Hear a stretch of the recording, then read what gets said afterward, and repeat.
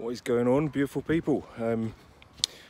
Sorry, a bit of a delay getting back to you about the old stress thing. It's the trouble working 3 jobs and trying to train, but there you go. So yeah, stress. Some of you are, some of you aren't. I would argue, unpopular opinion. If you are stressed, that is a good thing, because it means you're being challenged, whether it's physiologically or psychologically. Something is challenging you to get out of your comfort zone and find a solution to a problem. If you're not stressed, maybe it is just the case that you are dealing with the issue that you have and you're dealing with it very well. So I congratulate you. In other news, I saw 2 magpies this morning. So yeah, I don't really know what that means. Hit me up, please.